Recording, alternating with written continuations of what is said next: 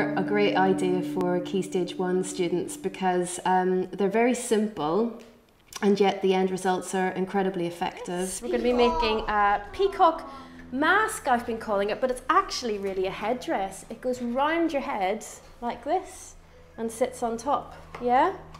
I find the best way to introduce this session is by preparing a large, like A1 resource sheet full of pictures that the kids can chat about. What colours do we see here? Black, blue, brown, and a little bit of yellow and blonde.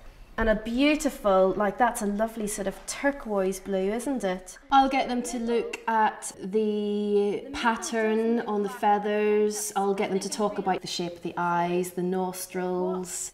Does anybody know why it's actually the boy peacock that puts up his feathers like this? Does anybody know why he does that? Because he wants to look handsome. He wants to look handsome, and why does he want When showing a large group how to get started, it's important to assemble them first around a table and give them a really thorough, detailed demonstration. Each of you are going to be getting one of these, right? This is the mask template, and there's a version of this on the website which you can download. And paint. To help support the children throughout their drawing activity, I'm going to give them a drawing of the mask with all the features and the pattern. I would start with the eyes. So you see this line kind of separates the middle of the beak. And then I'm going to do one eye here. And I'm going to colour in the circle. Leaving a white dot. I'm leaving a little white dot. I always do that in eyes because it kind of gives it a little bit of life. What I do want to show you though is how easily then it becomes three-dimensional.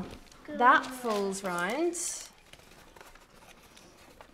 and that bottom bit of the beak goes in there. That's stapled and it becomes a three-dimensional shape.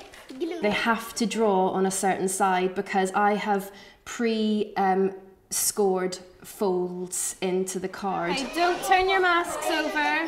If they turn the mask around, then the folds aren't going to work so well. So they have to just draw and paint on that particular side. So when I hand it out, I say, keep it there, keep it flat. I think it's good to initially give them some sort of structured approach, and then they can take your advice on board, go back to the tables and sort of work into it in their own creative way. It's really lovely how you've got lots of varying sizes, you know, from ginormous to little titchy witchy. Yeah. Isn't that right?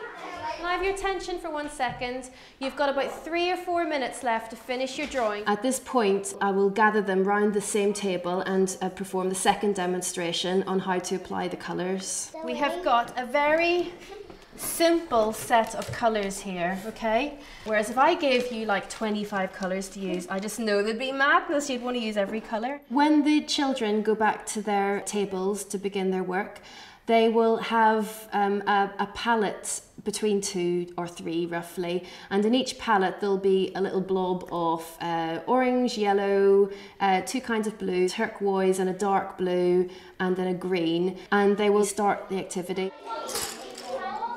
Some of the colours they apply are just directly out of the pot, but then they also have the opportunity to mix 1 or 2 colours. It's about teaching them how to apply paint in a controlled way. I'll encourage them to apply the paint quite thinly so that it's quicker to dry. Well done, you guys. You've done really, really well. Are you proud of yourselves? Are you pleased with what you've done? The final stage of the process is assembling the mask, and I think it's easier if the teacher does this on their own. And you staple it together so it's absolutely firmly in place. And then if that was a local together. and you just tie it in a double knot. And then it is ready. It's like a little bonnet, isn't it? Dylan, would you like to come on up and try it on? Yeah? You can use the finished masks in other lessons for the purpose of maybe a little bit of drama. The kids can then conduct role plays with their masks, or perhaps a school parade.